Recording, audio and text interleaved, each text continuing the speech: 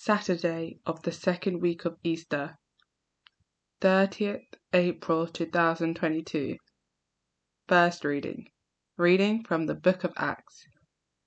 About this time, when the number of disciples was increasing, the Hellenists made a complaint against the Hebrews. In the daily distribution, their widows were being overlooked.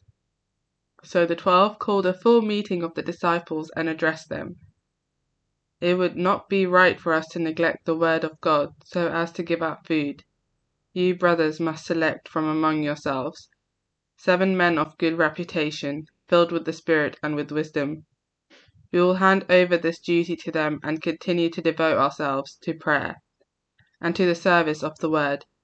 The whole assembly approved of this proposal and elected Stephen, a man full of faith and of the Holy Spirit, together with Philip, Prochorus, Nicanor, Timon, Parmenas, and Nicolaus of Antioch, a convert to Judaism. They presented these to the apostles, who prayed and laid their hands on them. The word of the Lord continued to spread. The number of disciples in Jerusalem was greatly increased, and a large group of priests made their submission to the faith. Responsorial Psalm. May your love be upon us, O Lord, as we place all our hope in you.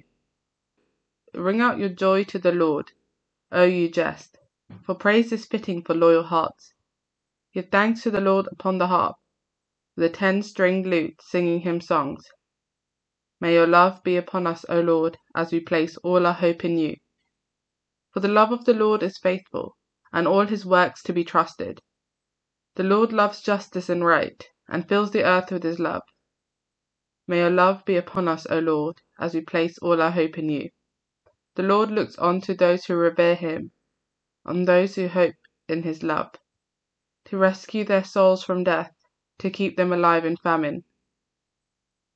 May your love be upon us, O Lord, as we place all our hope in you. Gospel acclamation. Hallelujah, hallelujah. Christ, having been raised from the dead, will never die again. Death has no power over him anymore. Hallelujah. Gospel. Reading from the book of John. In the evening the disciples went down to the shore of the lake and got into a boat to make for Capernaum on the other side of the lake. It was getting dark by now, and Jesus had still not rejoined them. The wind was strong and the sea was getting rough. They had rowed 3 or 4 miles when they saw Jesus, walking on the lake and coming towards the boat.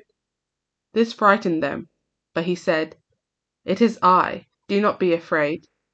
They were for taking him into the boat, but in no time it reached the shore at the place they were making for.